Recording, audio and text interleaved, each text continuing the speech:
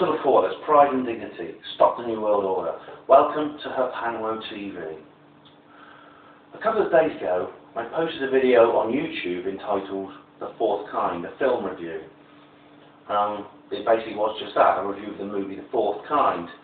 Now, it's come to my attention, and several of you have left comments relating to this, that the last couple of minutes of the film doesn't play.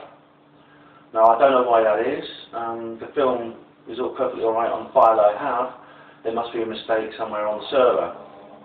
In any case, there's not much to add to the movie, so I'm not going to upload it again, but rather give you this little postscript. Basically, all I was saying at the time the film cuts off is that I thought it was very unlikely that a filmmaker concocting a fake docudrama would use a cliche like a man who's being hypnotised in bed. This is what the scene was.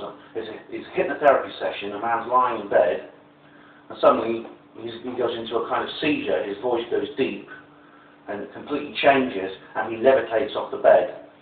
Now, I'm sure you know it's a very, very cliche scene because it was used in The Exorcist, which is one of the most famous horror films of all time.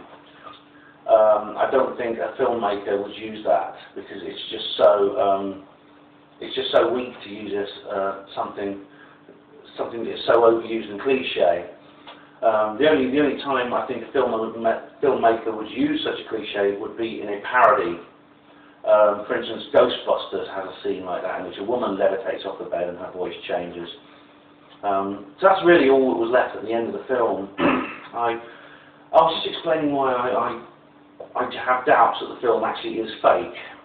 I suspect it may be a genuine film that, since its production has been announced to be a fake in order to cover up the fact that it's real. So there's a double bluff going on.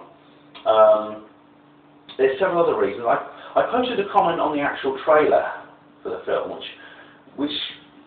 where something actually occurred to me.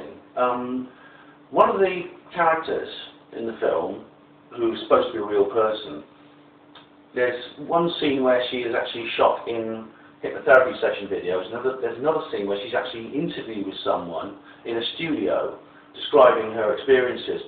And in these scenes, she's obviously very, very ill. She's lost weight. Now, I'm not saying it's impossible, but the actress playing the character, Dr. Tyler, would need to have gone on a very, very stringent diet for several months before filming that shot. This has been done, of course, before in Tom Hanks in Philadelphia and things like that, but it seems unlikely somehow. That's all I've got to say, really. Go and see the movie. It's on general release in Britain at the moment. Get the DVD as soon as it's available. It's well worth seeing, and I hope you enjoy it. Hospital Porters, Pride and Dignity, Stop the New World Order. Let's hope the truth comes out soon, because you'll hear it here first.